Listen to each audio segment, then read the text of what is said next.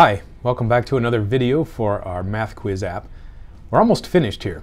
We have our program running, we have a quiz, we have a score, we need a timer now. And so that's what we'll do in our video here, is to create a timer which will show the number of seconds up in the corner and also update the progress bar as the time ticks down. So let's get started with timers. So the code that we're going to work with is going to be near the top of the screen. So go find the area that says create a new game object called G, and we'll create a new object right after that. So the object that we're trying to create now is called a countdown timer. So type in countdown timer and let's call it timer equals a new countdown timer. And Android should automatically give you two new methods called onTick and onFinish. And that way we can have an event that happens every time the clock ticks and events that happen when the timer expires. Countdown timer has a space for two parameters. As you hover over it, you can see it is expecting two longs. So we can have decimals or integers. I'm going to put in the first is 30,000.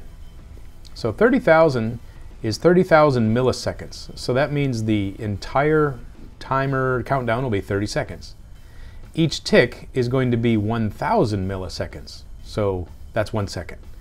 So now the timer is set up, and as soon as we tell the timer to start, it will do what it's supposed to every 1 second, and then after it's done with 30 seconds, it'll run this method.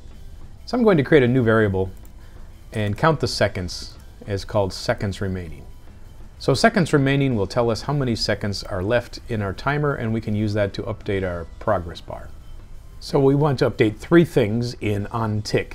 The first is we'll take off 1 second from the seconds remaining, and then I'm going to print the seconds remaining on the timer text view. And then for the progress timer, we use the method called setProgress, which will simply set the thermometer level of your progress. And I'm not going to just use seconds remaining, but have the full length of the time, 30, minus seconds remaining. So it's a countdown. I'm also going to put the letters SEC after the seconds remaining so people understand that it's the time. Alright, so now for the finish function. So when the timer expires and all 30 seconds are gone, let's first of all disable the buttons. So answer 0, 1, 2, and 3 should be set to false for set enabled. And then I'd like to update a message at the bottom of the screen that tells the user the time is up. And also I will attach the score that they got, which was the number of correct, and that's over the number of total questions. And remember, I have to have a -1 because total questions was off by 1. Don't forget to put in a semicolon after the function here of the countdown timer. So let's see if this program will work. I'm going to build it and run it on my phone. So I choose Go, and now I should have a timer started. But it doesn't seem to be working. I've got the timer defined, but why doesn't it actually show up? Well, I probably forgot to actually start the timer. So let's go back into the code. So a good place to start the timer would be when we push the start button. So right here in this section on line 71 is the area where I hid the start button and chose next turn. So let's choose this. Let's do timer dot, and sure enough, there's a method called start. Okay, let's try that again. I'll run the code and see if we can start the timer. Alright, so let's click the Go button, and sure enough, I see 28 seconds going, and the timer is ticking down. So it looks like we're in business, and it should stop at the end. Okay, you can see that the time is up, and if I try to do any more work, I can't click any of these buttons anymore. It looks like they've all been disabled. So the timer seems to work. Now your timer actually might need a little bit of adjustment. So let's go back into our main activity and let's select the properties. I think I probably need to show you that I changed something here. I changed the maximum value of the timer to 30 and the progress I set to be default to 20. So I think you might see that needs to be changed in yours. Okay, not bad. We've got a timer working. We have one more thing to do. Is when we're done, it would be a good time to delay for a little while and then show the start button again so we can play another game, because right now it's at a dead end. Okay, so the goal now is to have this green button reappear at the end of the game. So let's give it a time of lapse, maybe 3 or 4 seconds, to see that the user can see the score, and then we'll push the go button and restart. So let's look up some information on how we can do a delayed action event. So it's a little complicated. If you were to just freeze your app and then tell it to do a for loop for 4 seconds, it would completely freeze your operating system. So what we're looking for is something else called a handler. And it says here in this tutorial that handlers are used to execute a runnable task on the UI thread after an optional delay. Now, what are they talking about? First of all, a runnable task, well, that's obvious, it just runs. But what is the UI thread? And so the UI thread is a conceptual idea right here, is that there is a continual flow of messages that come through the operating system, and it is used for multitasking. So it gives a little time slice to each app, as most operating systems do. That's the UI thread. And so what we want to do is put in a message that says, hey, we're going to do something in another 4 seconds, and so put it into the queue. So here is some code. How to execute an event after a delay. So we're going to create something called a handler. We're also going to create some code called runnable, and you can name this anything you want. And then inside there, they just print something out to their console app. So we're going to actually hide the button and restart the game. But this is the idea of what we're going to create. And then finally, post delayed. So something like that.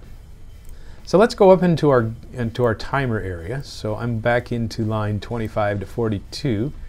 And we want to put a message inside of on finish. So let's create some space after the time is up message. So we're going to create a handler. Now I'm going to use the word final because we don't want to have multiple handlers going on. So we'll call this thing handler, and we'll make a new handler.